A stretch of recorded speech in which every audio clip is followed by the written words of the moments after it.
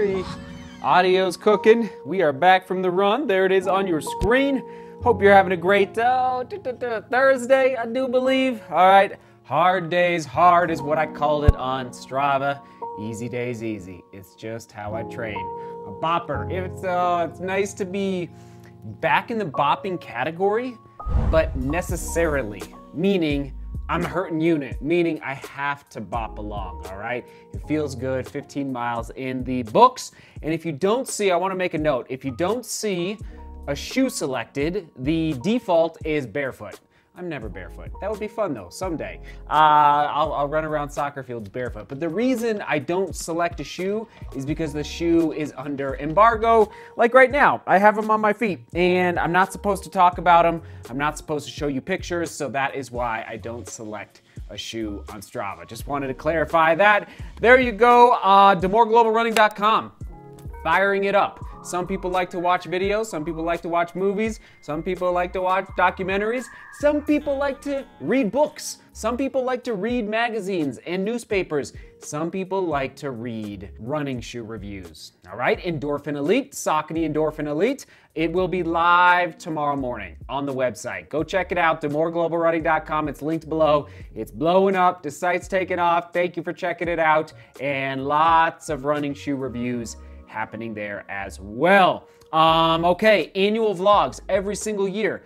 There's probably 30 vlogs I make every single year. For example, our running goals for the new year, reviewing our running goals from the year, all sorts of it. Well, last year I made one 3 months ago. And well, actually, I said this. 2020 to 2030, or I guess in 10 years from now, 2032. It blows my mind to just even think about what are we gonna be putting on our feet to go out for a run in a decade from now compared to what we were putting on our feet to go out for a run in 2012. That's right, 8 trends that I noticed in running shoe design in 2022. And I'm shocked we haven't done this before, but why not do running shoe predictions for the new year? So we should have done this maybe like 3 weeks ago, right at the beginning of January, but never, better late than never, so we're gonna do it today. Running shoe trends, actually question of the day. What is your top running shoe prediction for the design of running shoes in 2023? If you want to do one for road, one for trail, that would be great.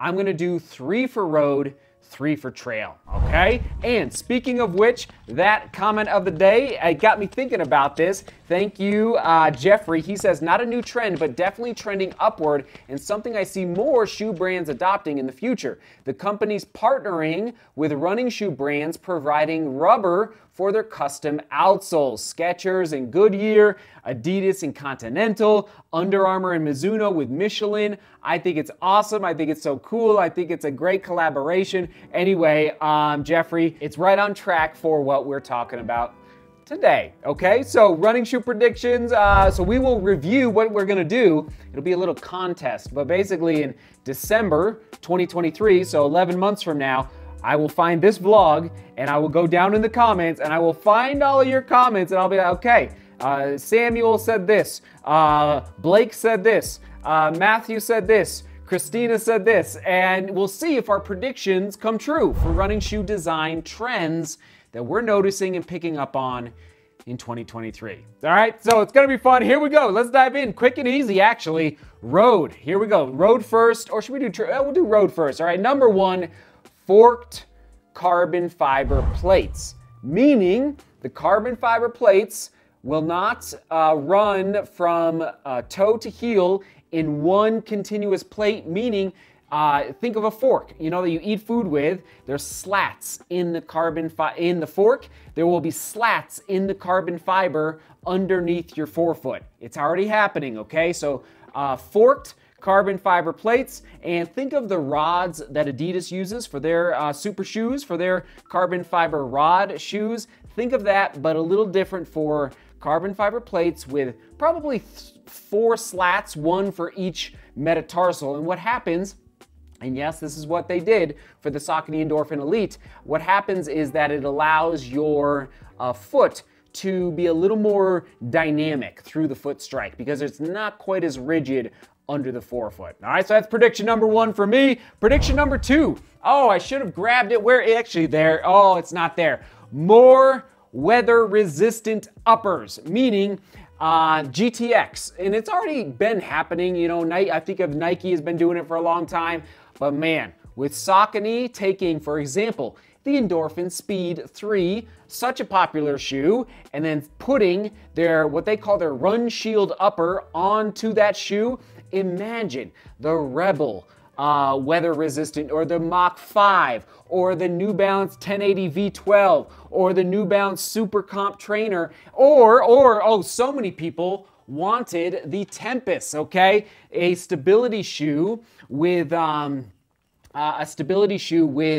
a water. I predict that's going to actually happen for the Tempest in 2023. So I predict that's my prediction number 2 for the roads. More water-resistant uppers for the winter training. Because guess what? We want to turn the doorknob. We want to get our work in through the winter. We don't want to just throw our fitness out the window through the winter month. We want to go for it. So I don't know. I think companies, there's a niche there for really, really, really popular Nova Blast. Oh my goodness. Anyway, I digressed.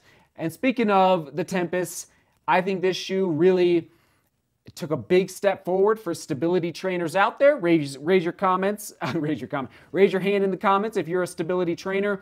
I predict my 3rd and final prediction for road running shoes is more companies adopting dual density, dual density stability features through their midsole, okay? Like the Tempest. Meaning it's not a traditional shank or roll bar or really, really hard, rigid rubber on the outsole. Rather, what they did is they used 2 different densities through the midsole to help create a more stable ride for runners around the world. So that's my 3rd and final prediction for road shoes in 2023. We shall see if they come true. Moving on to the trails, here we go.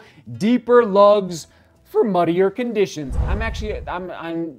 I'm cheating a little bit because the Peregrine 13 and the Peregrine 13 ST, whoa, serious lugs. Speedcross 6, oh, nope, not that one. There it is, Speedcross 6, also happening, just like biting the mountain. I think more and more companies are gonna realize that sometimes runners wanna really niche down, trail runners, and bite the mountain. They wanna run in bad conditions, when it's muddy, when it's raining, when the snow is melting, when whatever the case may be. So I predict that more companies are going to integrate aggressive lug patterns in 2023. All right, that's prediction number 1 for the trails. Prediction number 2, the BOA. Watch out for the BOA constrictor. No, the BOA system for lacing. Watch out, watch out. I think the BOAs are going to take over in okay, maybe not take over, but I think you're going to see many more trail shoes adopt a BOA lacing system. All right, maybe a little bit of a bold prediction, but that's my 2nd one there for you. And last but not least, where is it? Light base. I believe it's on the Torrent 3. Yeah, this is light base. So trying to keep trail shoes lighter, under step. I love it. Thank you for striving for that, running shoe companies. But what Hoka has done in the last 12 to 18 months in their design department is not plaster the entire outsole with rubber and what they call their light base construction, where I'll call it gluing the outsole onto the bottom of the shoe. Now we're going to see on the durability of these light base constructions, but I think it is it's basically the opposite of what Solomon is doing in this Speedcross 6, just so you know, which of course this shoe is heavier. So I predict that in 2023, my 3rd and final prediction, that light base outsoles construction is going to take off a little bit, just to try and help keep shoes nimble under step in the new year. All right, that is it, everybody. Thanks for tuning in. Comment of the day, question of the day, you got it. Can't wait. Again, check out DeMoorGlobalRunning.com. As many of these shoes are showing up on the site if you like to read and see more details on the specs and technical details of these road and trail running shoes. Love you guys. Onward we go. We'll toss it to, oh yeah, the 8 trends, of course. 8 trends that I saw in 2022 right there. Onward we go. All right, see beauty, work hard, and love each other. See you tomorrow.